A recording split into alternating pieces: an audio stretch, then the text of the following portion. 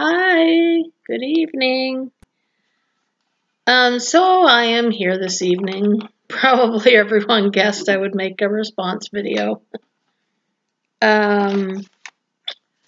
So Philia Ministries, James, had done a video. I think he named it something about disclosure.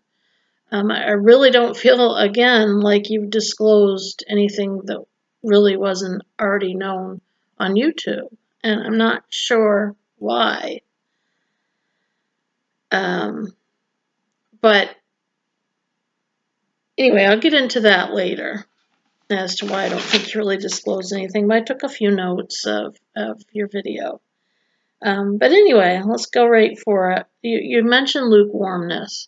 Now, I have asked before in a video to you, James, that I would love to know what you think.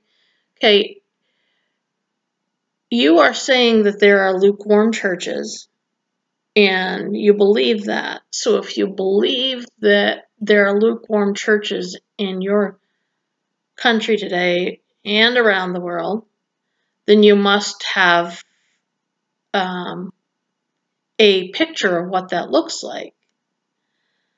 And I had asked before, I would like to have you give an idea of what you think a lukewarm church is. Now, having said that, I already know what Lee feels because Lee put it in the sisterhood a few times, that she believes that lukewarm churches are those who are not observing Torah. That's lukewarm. You know, that you have one toe in Christ and the other toe in disobedience, and that would be lukewarm. Now, if it really is the case, I mean, she didn't say that, but I'm just gathering from what she says that that's what she feels, that it's not, that if churches are not being obedient to the Torah laws, then they are lukewarm. She has said that. You know, and of course, you guys will deny that, and then that's where videos and screenshots come in, because if you're going to deny it, I'm going to prove it. I don't know what to tell you. I mean, it's that simple. So she has talked about that non-Torah observant churches are lukewarm. And you see the problem with that is basically what you're saying. In essence, if that's what you guys believe, or I know that's what she believes because she said it, but if that's what you believe, then what you are saying is that all the churches in the world who are not Torah observant are lukewarm. And, you know, that's a problem. For one thing, lukewarm churches, God's going to spit us out of his mouth, and I find that offensive. And obeying the commandments of God, yes, we should be. But we are talking about the commandments, the Decalogue, which you talked about the Sabbath. And the Sabbath is observed by Christians. It's just observed as he is our rest all the time because his spirit is residing in us. So we rest in his Sabbath. He is our Sabbath rest. So we don't ignore that. We've just come to understand it differently than the way Israel was instructed to observe it. And that's okay. Let me see. The other thing that you had mentioned is that you and Lee, you know, prayed and appealed to the Father, you know, reveal your truth and expose the lies and filter everything through the Word. But the thing is that seems to, you seem to be saying that the rest of us haven't done that. And that's quite offensive because we have done that. I mean, you all know I'm a pastor's kid, and I was raised in the church, and I was raised with certain doctrine, and there's certain doctrine that I was raised with that I don't believe anymore, or I have a different view of. But listen, the rest of us have done the same thing too. You know, I've been in the church for decades. I'm 49. I was going to church when I was still in my mama's tummy. But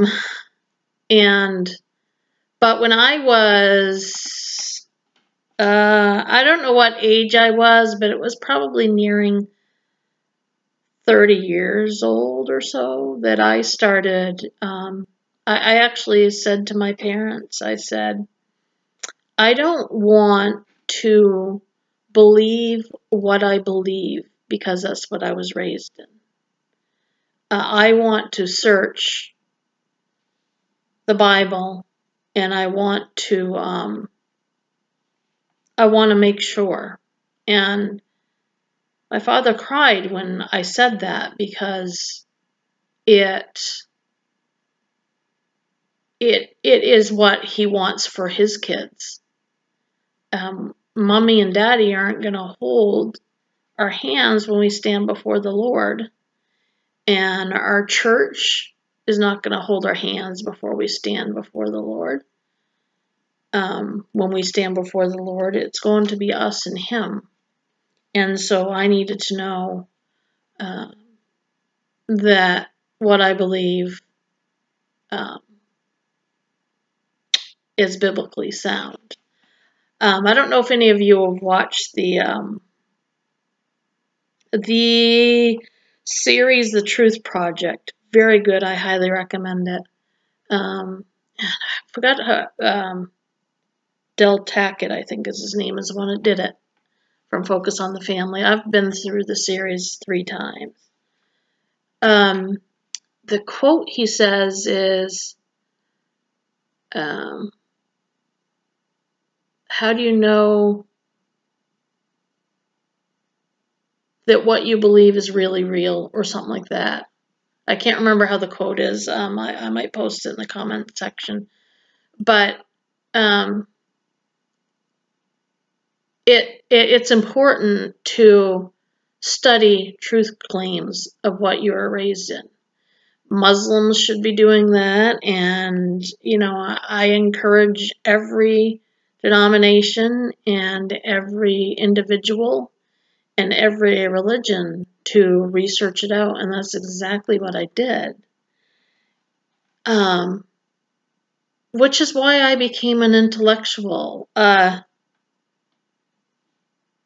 know that Lee has said that there are intellectuals in our group who know the faith but have not been circumcised in the heart, which is, I don't know who she's talking about, but I know with me, being circumcised in the heart was a real true supernatural event to take me from a life of sin to a life of hating sin. Was overnight. But that was a few years ago. And so we don't stay on the milk of salvation. We get into the meat, which means we're going to study and we are going to, discern, and we're going to intellectualize the doctrine in our Bible. I want to stop here and say that James, you had, you wanted to look past the doctrine and the dogma. Doctrine is a biblical word, James. There's nothing wrong with doctrine. Doctrine is just simply teaching. It talks about it in Titus 2:1. The Greek word is didaskalia, which means instruction, teaching. It's actually where the title Didache came from, the Didache that was written in the 1st century. It's it's not an inspired text, but it was, it does have some of the Christian doctrine from the Bible in it. And that's where that comes from, the Didache. So maybe it's pronounced Didascalia. I can't remember. Anyway,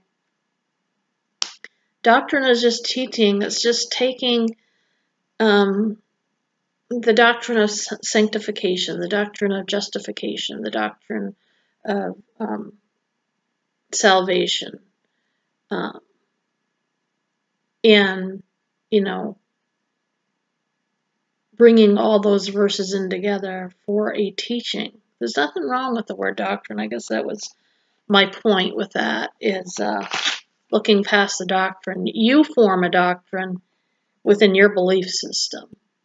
So there's nothing wrong with doctrine. But,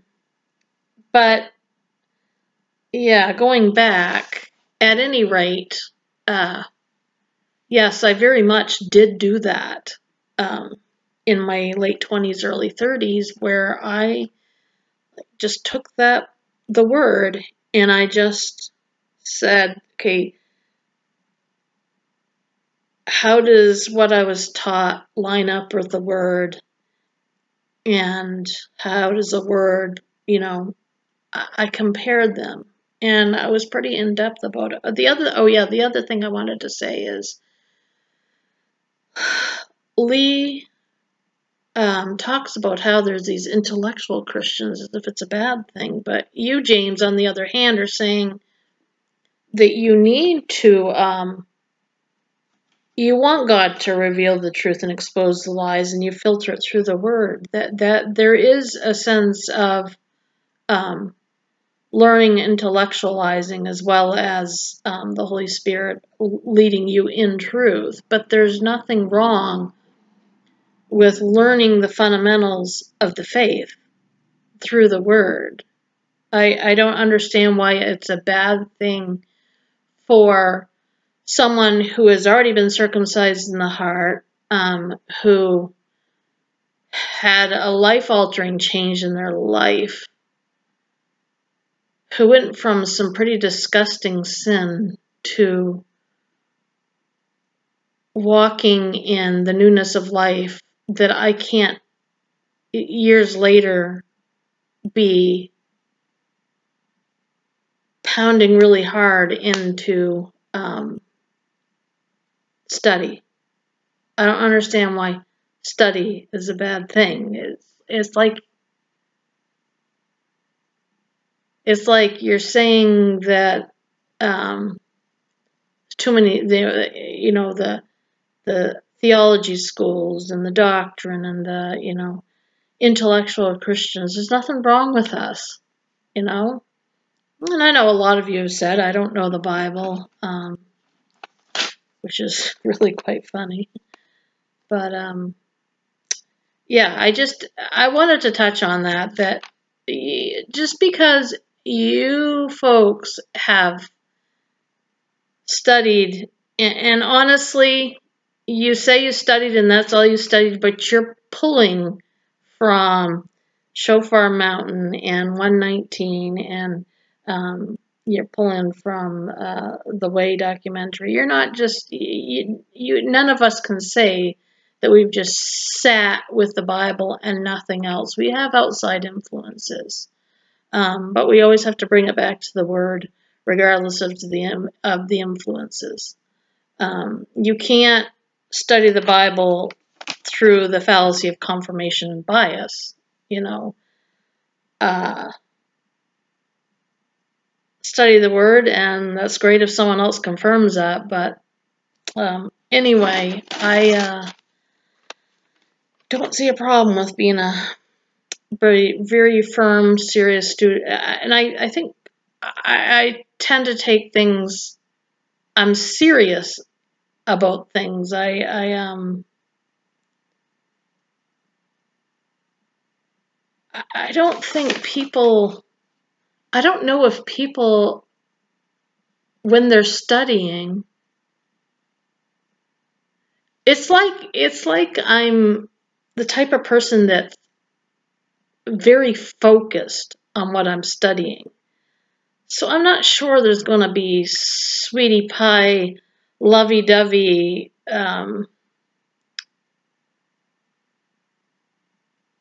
vibes flowing from me, because studying is a serious thing.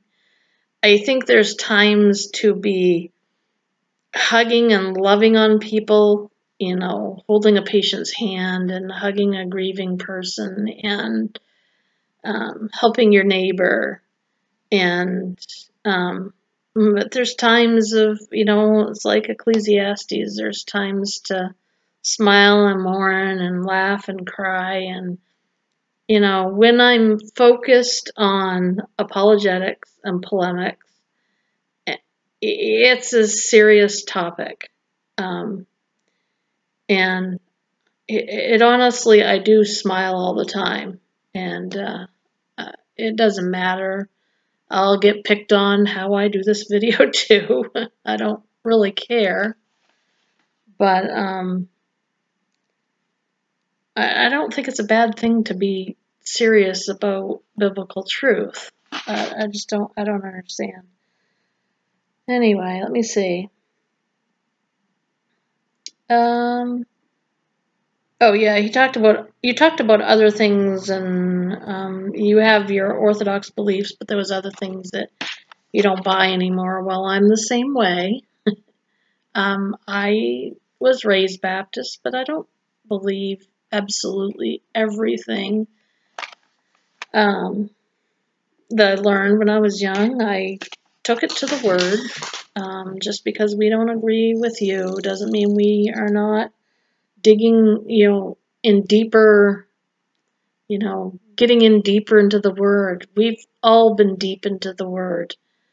I just strongly believe your conclusions are wrong, but to say that, well, you didn't say that, but to imply that the rest of us are not doing that is just, it's not true. Let me see here. Truth without, you're supposed to something about truth without spirit. I can't remember what you said. Dry, dead religion. I can't remember what I read here, but none of us are looking for a dry, dead religion. No. Let's see here. Hunger, desire for truth. So are we. So are we.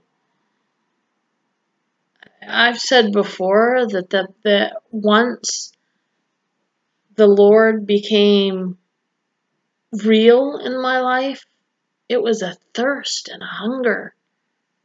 Like, I used to open up my Bible all the time when I was young and read, and I was reading to read.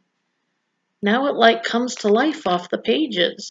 The rest of us do that. Just because we are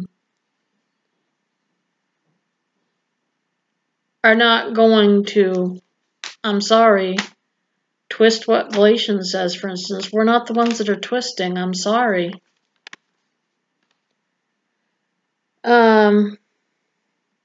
You say that, okay, churchianity. You get that from the way,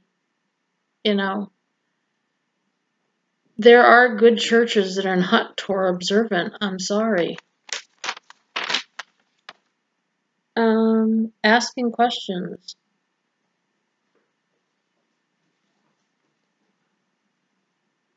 It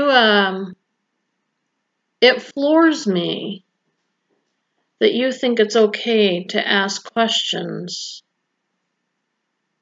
on 2,000 years of Christianity, but nobody can ask questions of Philia and get a concise, complete, serious answer. Even today, on your video, I am told that people's comments were deleted.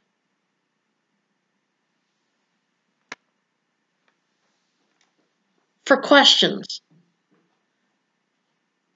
And if you really have questions about all this stuff that you're saying that you have questions about, like Sabbath and Torah observance, then why aren't you willing to dialogue and maybe get some answers outside of yourselves?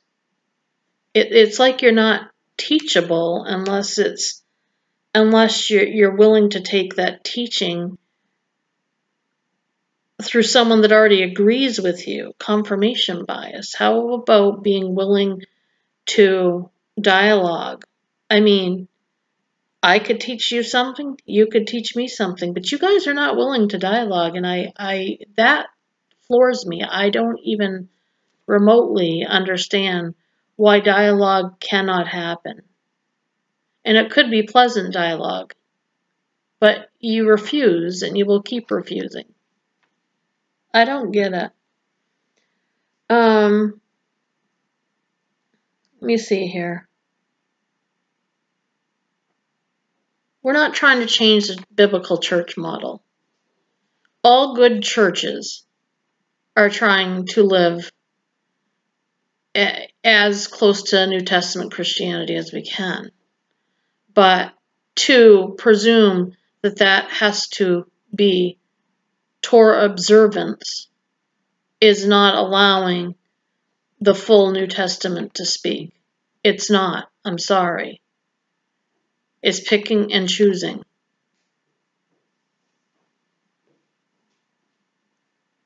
Now is a part of your video that you get into Christmas and Easter, and it being riddled with paganism. And this is frustrating to us who have watched the video of yours today, and we've talked, because you're not getting what our questions are and our concerns are. We have no problem with you not celebrating Christmas or Easter. Did you know that? We have zero problem with that. We don't even have a problem with you observing the feasts, okay? And we don't say you're a cult because you don't celebrate Christmas or Easter. I've known Christians long before Philia was even a thought in anyone's mind who don't observe those, and I can have fellowship with them.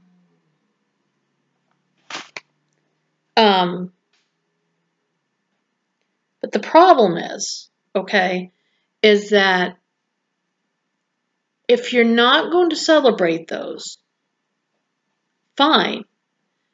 But don't make up things that are not true about them.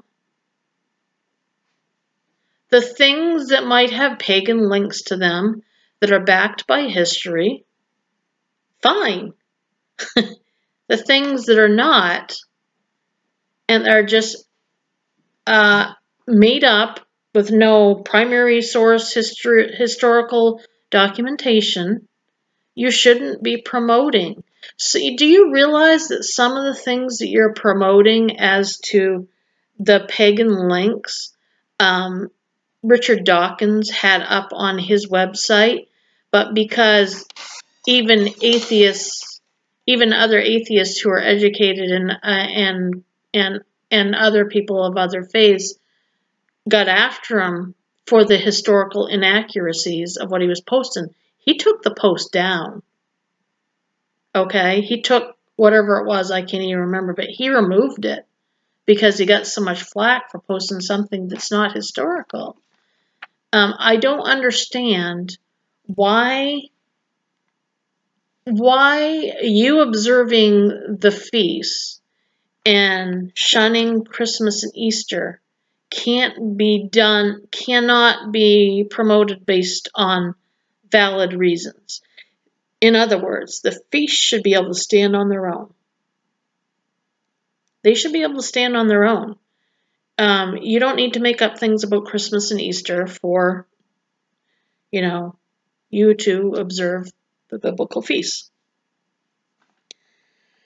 We don't have a problem with you observing biblical feasts. We have a problem with them being promoted by Philia as a requirement We don't find that in Scripture. That's a lot of twisting. And that brings me to another point that I want to make, another question that you have not answered and that needs to be transparent is what you feel sin is. And yes, the Bible does say that sin is transgression of the law. The problem is which laws? Okay? Is it feast laws? Is it dietary laws? Be clear with that, because as I've said before, if sin is lawlessness and lawlessness is Torahlessness, then 99.9% of born-again Christians are going to hell by that teaching. And, and I know Lee has said, and others have said, and I don't think that you guys are grasping this. Lee has said, I don't do Torah laws for salvation. I do it because I love the Lord. We are saved by grace. And I'm going to try to obey the laws. And when I fail, grace covers me. I'm paraphrasing, okay? But that's not our point. What about the Christians who do not try to observe, and they are ceremonial and civil? What about those who refuse to because they believe we're not under it? Because, well, frankly, our Bible says that. So Leah's saying that grace covers her when she fails. But the problem is that non-Torah observant Christians will always miss the mark. They will always not be observing Torah. And so if we are without Torah willfully, then that means we're willful sinners and we're lawless. And Jesus will say, depart from me, lawless ones, into the lake of fire. So you're not grasping. I'm not talking about, when I ask these questions, I'm not talking about a Torah observant individual who tries their hardest to obey the Torah laws and fails at times. I'm talking about someone who obeys none of them other than the Decalogue and Sabbath being a complete rest all the time, who refuses to remove leaven from their house because it doesn't apply to me. I'm refusing to be bound to a feast that was set for Israel. And you can look up I've posted this a lot, Psalm 147. He has not done so for any other nation. They have not known them. It was only for Israel. And that grafted in, it does not specifically say grafted into the laws. But anyway, I'm talking about an individual like me and 99.9% of Christians who obey the Ten Commandments to the best of their ability and fail at times, but refuse to obey removing the leaven from their house, or they refuse to give up bacon or lobster. That's willful sin. See, that's what I'm getting at. And if that's the case, then yes, you are teaching that salvation is based upon 1, Jesus' blood, and 2, are you repentant against disobeying the Father's laws? I mean, on your side of your point with this. If you're disobedience against the Father's laws, I forgot where I was going with this. But anyway, I'm saying I'm not talking about an individual who tries and fails. I'm talking about an individual that says, no, I'm not going to remove leaven from my house this week. This is not for me, and I'm not going to do it. I might do it to observe it because I can see how it pulls the Messiah in, and I've in my lifetime I've observed a couple of them, and I would observe them again. But the issue is are we bound by this? Is it a sin to not remove leaven from your house? Is it a sin to go to work on Saturday? Is it a sin on Saturdays on my job? I don't work very many Saturdays because we rotate, but a few a year. Is it a sin for me to go work? I don't believe it is. And so I'm going to go work. Is that willful sin? According to Torah observant doctrine, yes, it's a willful sin. Therefore, I'm a willful sinner. I am not repentant, and I am going to hell. That is the teaching of Philia. See, there's a difference between Marcia, willful sin, if that's what you're going to call not obeying Torah, and Lee and James, sinners who are saved by grace and try to obey the law but are not going to do it perfectly. So, according to your doctrine, your dogma, this girl's not going to heaven because I'm willful. You see the difference? This is what we're trying to get you to say. This is why we ask you to please define, because we don't want people who really are trying to live a life pleasing to the Lord to get into your ministry and all of a sudden they find out that they're vile sinners because they're not observing the feasts and because they eat pork. And we don't want them going into your ministry thinking, my goodness, I'm a willful sinner. And I can't be in the Lord if I'm sinning against him on purpose. And it's a lot of confusion for people. And I don't think it's biblical, but I would like to know your take on it and be transparent about it. You know, I've said before, please define what you think sin is. What is sin? What is lawlessness? What is sin? That is another question I've wanted to ask, that I've asked you, and I haven't got an answer yet. So the question so far that you haven't been transparent about is I've asked you before, please define what a lukewarm church looks like. Please define what sin looks like. Please prove the attacks against the Christmas and Easter.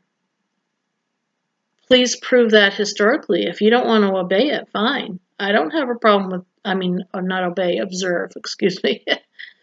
I don't have a problem with people that don't observe that. You're right. It wasn't commanded in the Bible. It was not commanded.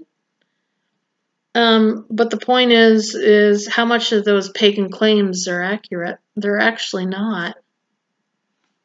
And so I've asked you to prove that. Don't keep promoting that if there's no proof. You got a lot of claims flying around. You got a lot of people who've written books about it, but that's not this primary historical documents, people. I can't really stress that enough. Let me see, what else do I got here? It's gonna be a long video. Let me see here. Okay. You guys slam the traditions. And you bring up the Pharisees, but the thing is the Pharisees didn't just have, this wasn't about, and I've done a video on this just wasn't about, Jesus was not saying you can't have traditions. He was saying that those traditions should not be made law. Right? I mean, the Pharisees were making an oral law about washing your hands. Christians don't make Christmas and Easter law. We're not making it. The Lord is not saying don't have traditions. He's not saying that. He's saying don't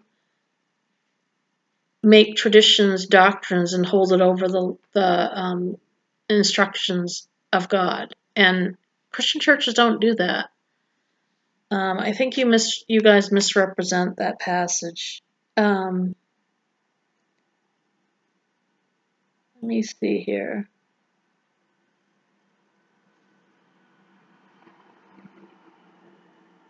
Okay, the next thing, and I had forgotten to pull this up. This is one of my favorite things to talk about because I studied the list. The 30 to 40,000 denominations is totally a fabricated list. And yes, there are divisions, and yes, there are denominations. But I just wish that the internet has been wonderful in some ways and damaging in other ways, because there's a lot of falsehood and people just buy it hook, line, and sinker. I'm going to pull up, please bear with me. Let me see here.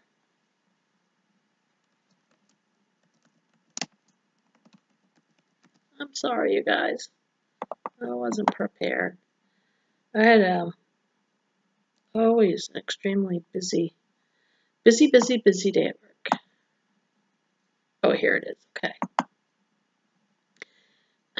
Because I'm kind of a research nerd, I spent, I don't know, probably at least a couple of months on this list. So okay, is it 40,000 or 44? Oh, I don't even know. But anyway, the list that because atheists promote this. Any of these sects, like you have Jehovah Witnesses promote this 40,000. You have all these divisions, and there's 40,000, and Muslims have said it to me more times than I can think of, and atheists say it.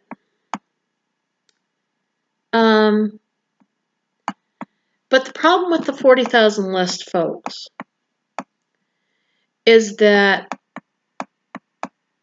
it was duplicated based on location in the world. Okay. So, for instance, let me pull it up. Give a good example. I'll look at the right list.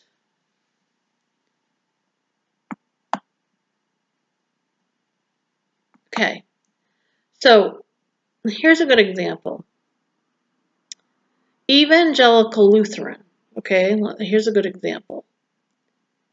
These were listed separately as separate denominations.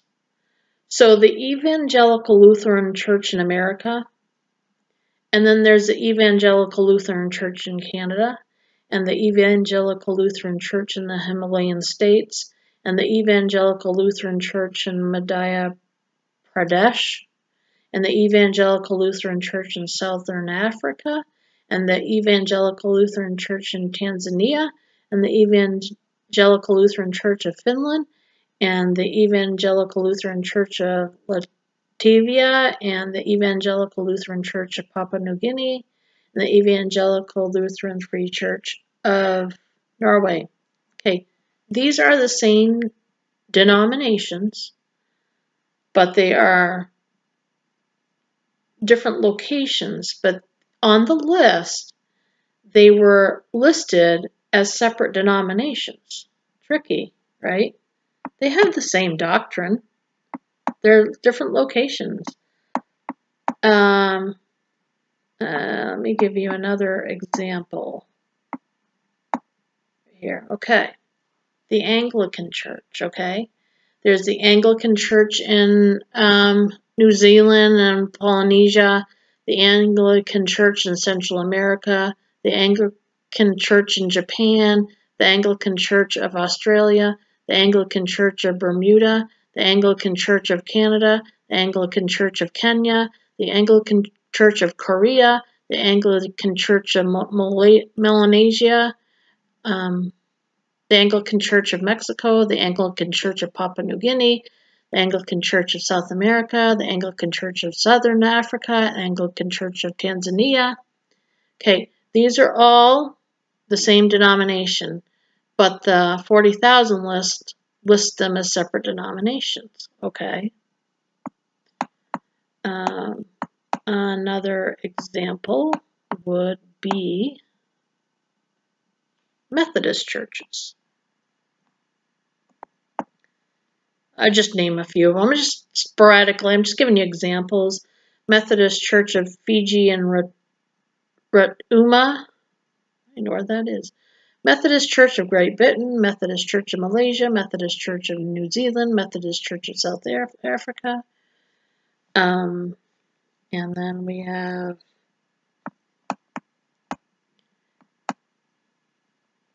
Christian Reformed churches. Christian Reformed Church in North America, Christian Reformed Church in Sierra Leone, Christian Reformed Church in South Africa, Christian Reformed Church of Nigeria. Let me see here. Then there's, and these are basically the same doctrine. There's the Reformed Church in America, the Reformed Church in Austria, Reformed Church in Hungary, Reformed Church in Latvia, a Reformed Church in Romania, Reformed Church in the United States, Reformed Church in Nigeria, Reformed Church of East Africa, Reformed Church of France, Reformed churches in the Netherlands, Reformed churches of New Zealand. Okay, so these were all listed as separate denominations on that list. They weren't listed as the same. Presbyterian churches. Okay, where's this list start? This is a long list. Okay, here we go. Okay, remember, these were listed as separate denominations. Talk about deceptive. Presbyterian Church in America, Presbyterian Church in Canada, Presbyterian Church in Chile, Presbyterian Church in Honduras, Presbyterian Church in Ireland, Presbyterian Church in Korea, Presbyterian Church in Korea, two different ones, same denomination, Presbyterian Church in Korea, these are different districts in Korea.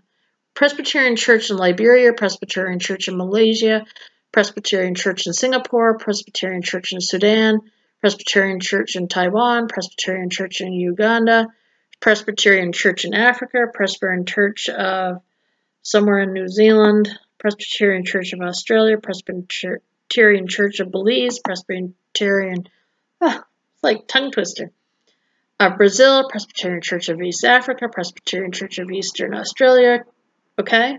Presbyterian Church of Ghana, Presbyterian Church of India, Presbyterian Church of Mozambique. I can't say that. I'm so embarrassed. Anyway, Presbyterian Church of Nigeria, Presbyterian Church of Pakistan, Presbyterian Church of the Philippines, Presbyterian Church of Wales, Presbyterian Church of the United States. Okay, the list goes on. I'm trying to see if there was other good examples, because there's, obviously a lot, but if there's anything else. Oh yeah, all the Church of God in Tennessee, Church of God in Chattanooga, or one's in Charleston, one's in Chattanooga, Church of God of Cleveland, Church of God in India, Church of God, so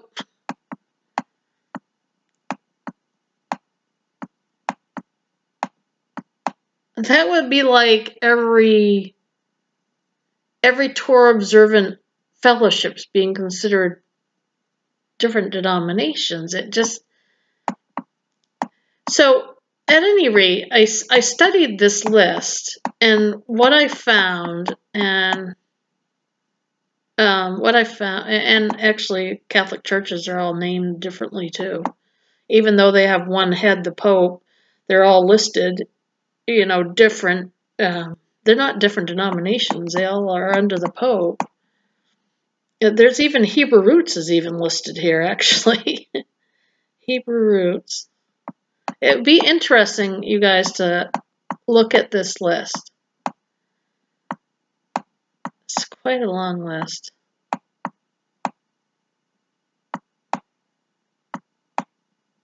Anyway, I studied this list, and what I found out is that there are actually, when you narrow it down, there are only about 200 different denominations. But if you break that down that even further, there's only about 7 different divisions within those denominations that are doctrinal divisions that are, really divisions. There's only about like 7, and the ones who are divided to the point of actually calling them divisions are because of those particular churches add outside works, religious works. They add to the 66 books. They add to the 31,102 verses in Scripture. They add to it. They're like adding works to it. Adding the catechism to it. Adding Ellen G. White to it. That type of thing. So I just wanted to point out that list, that's an error to be kind of promoting that. And I know a lot of people don't know that. I'm not going to hold that against you, but just not a good idea to use that in argumentation because it's not founded in any reality. It's an interesting list to look at, but we'll continue on here. Let me bring up my camera again. Hey, 46 minutes.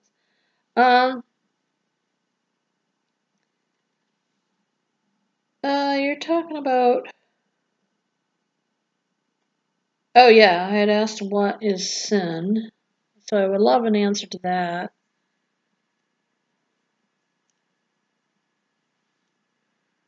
If you love God, you will keep my commands. Well, again, the commands are the 10 Commandments. We do not believe, in biblical context, that means the feasts. We believe they were fulfilled. Let me see here. Yeah, I wrote down about Christmas and Easter again. That was a question I had is, just prove the claims that you make. I don't care whether you observe Christmas, but just don't make claims that are not founded in reality. It's just, and I don't understand why you guys are upset that someone asked you to be transparent. That should be the first thought after proclaiming the gospel of Jesus Christ for a ministry should be transparency. Yeah.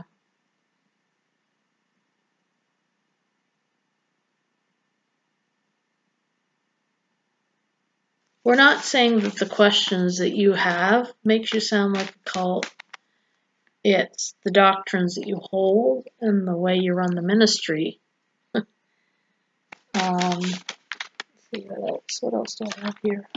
And a couple other pieces of paper here. You'll know a tree by its fruits. I'm not sure our fruits are bad. I'm not sure. I guess I don't know what you mean by that. We don't laugh at Lee being ill. That's a bold-faced lie. I actually don't know where you get that from. I'm been working in healthcare my whole adult life. I've worked in 7 years in an emergency room. 15 years, a lot of this was combined, so bear with me. 15 years on med-surg, float to the intensive care unit for all of those 15 years. 7.5 years in OB newborn nursery. I did some home health, not a lot, but I did some. Nursing home, hospital pharmacy for 4 years, medical assistant in primary care for, I think it's been 10 years now. Yeah, it's been 10 years, maybe 11. Women's health, I did that for 2 years. I ran a daycare. But anyway, I wasn't trying to give you my work history. I was trying to give you my medical history. And I take seriously illness. I don't think it's funny. I don't think false doctrine is funny either. So, no, we do not have the bad fruit of laughing at Lee. There is no bad fruit in contending for the faith. As far as the accusation that we're breaking the law, no laws were broken. We have in our members a person that has 2 family members that deal directly in cyber law. We have not broken the law, okay? There's nothing against the law about making screenshots. There's nothing against the law about copying and sharing a video. It's not against the law. And, here's the thing. If it was actually against the law, people, then that would mean that all the complaints that you made to Facebook and YouTube means that they are in conspiracy to break the law. You really think that if we're breaking the law, excuse me, I need a drink. You really think that if we're breaking the law, that Facebook and YouTube are going to sit there and be like, yeah, go? Of course not. We're not breaking the law. I haven't broken any law. I'm really not worried about it.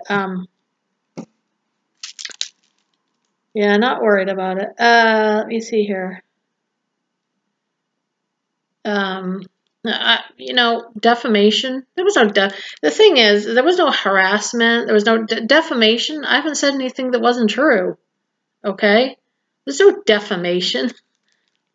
And there's no harassment. It's not considered harassment to make response videos and to copy videos and to screenshot. That's not harassment. Look, I have not called her her home. I have not contacted anyone's place of work. I have not harassed her at her place of worship. I haven't messaged her privately in any forum. She messaged me a couple of times, and I responded, but I've never initiated a message with her.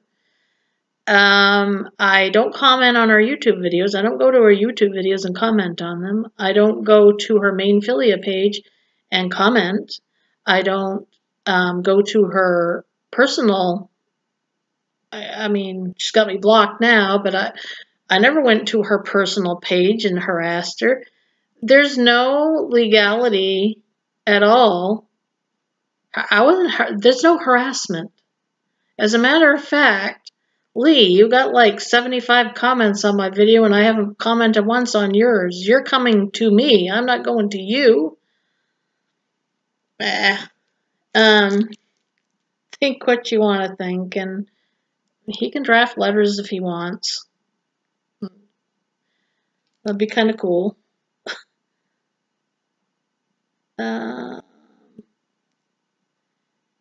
So having said that, I might remove it. I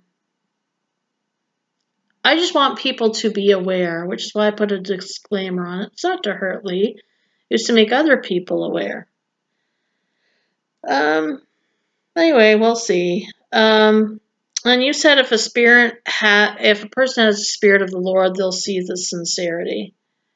Not everyone that has the spirit of the Lord within them, which I do, is going to agree with you.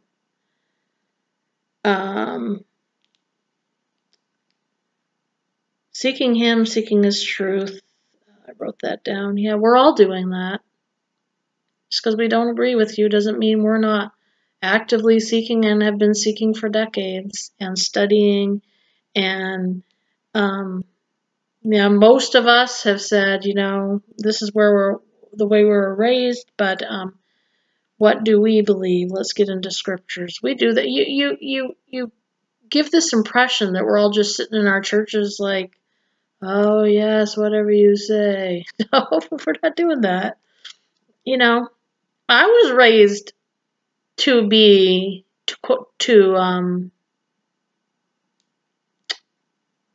I was raised to study things out for myself. I'm very thankful for that. And I mean, I think that's silly to say that the rest of us implying that the rest of us don't do that. You say you're not anti-church or anti-Christian, and that's nice. However, everything that you promote and all the ministries that you promote are big on coming out of the churches. And I know Lee has said it before. She's not big on the churches. And you said at the beginning of the video that, we're all lukewarm. So, as far as you mentioned not anti-Christian, look, Lee has said, and again, deny, and then that's why we have to do screenshots, but she doesn't like being called a Christian. She doesn't call herself a Christian. She has said that when she's speaking to others not in her immediate Torah life, she'll use the reference Christian, but she doesn't prefer it for herself. Just, to point that out here. And I don't really appreciate being called a coward. I actually, even though we've spent months trying to get you to be transparent, I've never called you or Lee a coward. Never. Why would I call you a coward? I don't think you're a coward. I think you're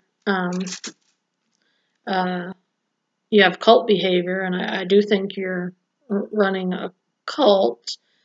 There's various degrees of cult. I'm not saying you're a hideous evil one, but there's some problems. But as far as calling us cowards, do you think that was really called for?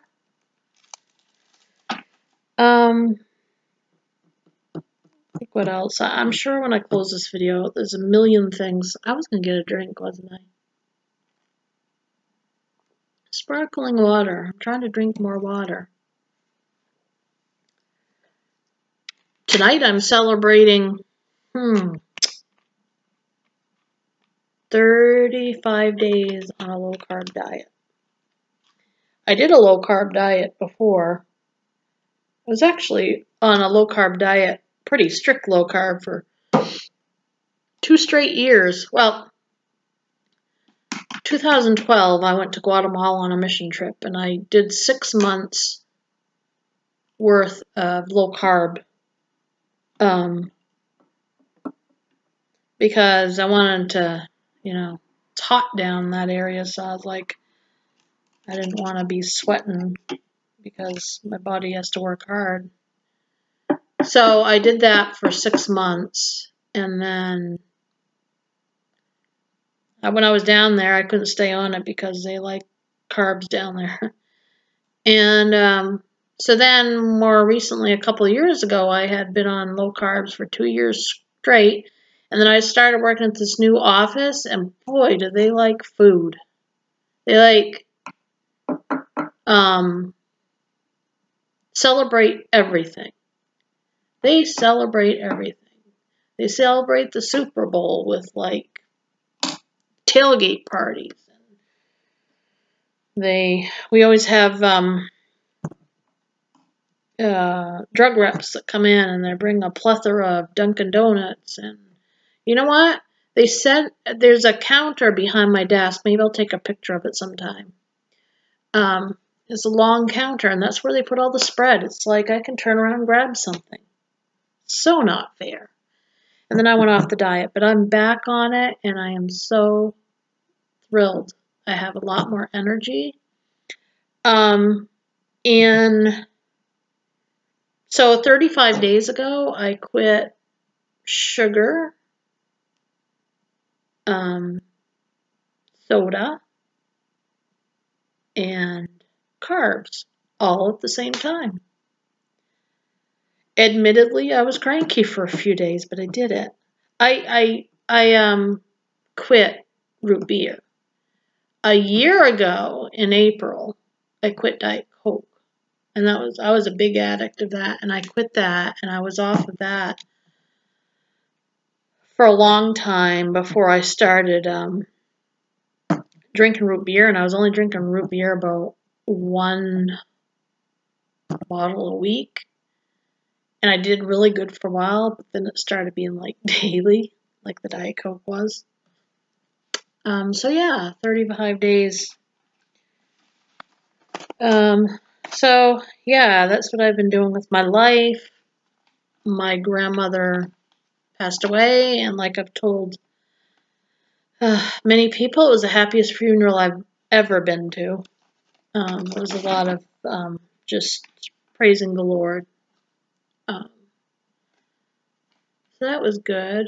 I guess I'm just ending this video with talking about my life a little.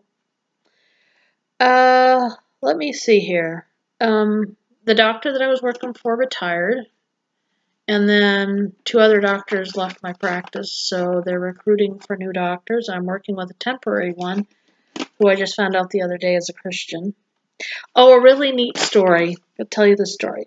So, you tour observers might appreciate this, actually, maybe.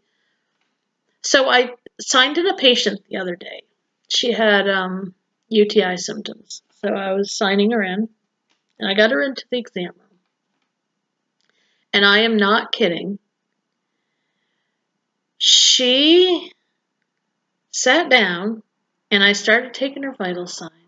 And she took me by the hand, and she said, I got to tell you this. And I didn't know her. I've never met her, by the way. Never met her. She was in our practice, but our practice is big. I've never met her. She wasn't my patient. And she said, I am fluent. Okay, for someone that loves the Bible, this just like, I was so excited. I am fluent. She just like outworded this. I am fluent in Greek and Aramaic and Hebrew. I went, yeah, right. And she starts talking to me in Hebrew. Don't get too excited, people. She was not a Torah observant. She started talking to me in Hebrew, and she said, Yeshua HaMashiach, the right way. I mean, not that, I mean, because don't get me wrong, I can't learn languages to save my life. I did take Greek classes from a professor at my previous church, but that was just foundational. But anyway, it was just neat to hear her say all this stuff, and I don't know why she blurted it out to me, but she was like, and she says, and I'm a biblical historian. She doesn't know me, like she's just telling me this stuff. Me, of all people, because this stuff, it just excites me. I'm a biblical historian, and I'm an apologetic. And, she told me all the cults that she had been trying to discuss with. And what else that she said? She was like, talk to me. I couldn't even believe it. Like, seriously, she doesn't know what my life is about, right? And the whole Philia experience, but she was like talking to me about, she all of a sudden said something about, that verse in Corinthians about head covering? And then she talked to me about the book of Enoch and, the history behind that. And I'm just sitting here going, it's great that she was like, we had a no-show patient, and then she was way early for her appointment. Like, she was like 40 minutes early for her appointment. And I thought, I'm just going to go get her out in the waiting room, get her in early, because I was taught to just, patients here, you just go get them. So we had plenty of time to talk, and she was like, when she started the conversation, she was like, do you have time to talk? And I'm like, it was pleasant at first until she started blurting this stuff out, and I was like, I sure do have time to talk. And she has offered for me to be under her tutelage. And I can't remember all of what she said, but she just kept going on and on. And, she says the Jews believed in the plurality of the one God, and this is what each had means, and I'm not sure how I'm pronouncing it right. And, she starts rattling off all this historical stuff, and it was amazing. And to the point, and the reason that I'm saying this is that's how I learned that the temporary doctor that I'm working for, I had no idea. I did see a cross ring on her. It was a small, simple cross, and, you can't always gauge as to whether that means a person's a Christian or not. But so after I came out of the room, and then after the doctor saw her, the doctor came out, and she said, man, she said, that woman is smart up here. I can't even believe it. She's going on and on and on. So she saw it too. It was like, she's like, the things that she was saying, and the fact that she just sat there just like, and I actually did ask her if she heard of Hebrew roots, and she actually didn't know what I was talking about, which is sad, which is why we do what we do, because it's actually not well known yet. This is a heresy, I believe, and so it's sad to me that even some of the what was I going to say? Yes, even some of the apologists, like, they just don't have a clue yet. It's not, I don't know. But yeah, she was just kind of like, when I asked her if she knew what Hebrew's roots was, she was like, yeah, she says Jesus was a Jew, and, all the stuff that us who are not Torah observants already know. But some of the other things that she said was very clear that she's not Torah observant. And she had very strong Jewish heritage too. And so it was just so fascinating to talk to her. But yes, that's when I found out that the doctor that I worked for was a Christian, because she came out and she was telling me that. And I said, yeah, I was so fascinated. These are things that I have studied. And that's when my doctor says to me, "Are you a Christian?" And I said, "I sure am." And she wanted to know what church I went to because she's temporary in the area. She's from the South, nice Southern accent, and she's been going to a Baptist church a couple towns over. So I was like, you should come to visit my church, one Sunday or something like that. So hopefully she'll come. My church is a church plant, so I told her, I said, "It's a small church," and she says, "Oh, that's okay. I mean, we don't even have a building yet. We meet at the bottom of a art building, an art building in town that's run by a Christian." So yeah, what else is going on in my life? There's that, working with a new provider, and my 21-year-old daughter. She's my youngest daughter. She got her first job. Which is really cool, that she works as a housekeeper at a nice inn. And guess where the inn is? I mean, I said to her, I said, "Dear," I said, "about 2% of the population, if that, gets this opportunity." She walks out this door, and she walks across the crosswalk, and there is her job. I mean, I was always used to living in Maine. You're traveling 30, 45 minutes to your job. Of course, I live right close to my job now. It's just a 4-minute drive, 3-minute drive, but yeah, right across the road. So we've got that going on. So I'm all proud of her. She got her first paycheck, and it's exciting times. I have some time off in July, and I'm going to go to my parents' camp and just kind of relax. Yeah, I think that's about it. But yeah, I did want to respond a little bit to James, and I mean, just don't assume that the rest of us have not been very willing to scrutinize what we were raised in. I would encourage scrutinizing. I've told people that in the past. So yeah, I just don't think that you didn't really expose anything. You didn't get down to the nitty and gritty of what's upsetting people. You really didn't. It's one thing to say we just have these questions and want to obey Torah, and we don't want to observe Christmas and Easter. Okay, fine, but that's not actually our issue. Our issue is making it a requirement. Are we sinning if we don't? Let's be more appreciative of what people want to hear from you. Yeah, I think that's it. I'm not even sure people will watch the whole of this video.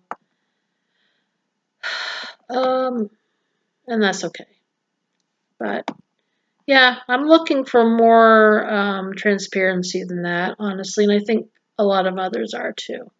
So anyway, God bless everyone, and I hope you have a fruitful and very happy and God-honoring week, and we'll see you at the next video, whenever that is. Okay, God bless.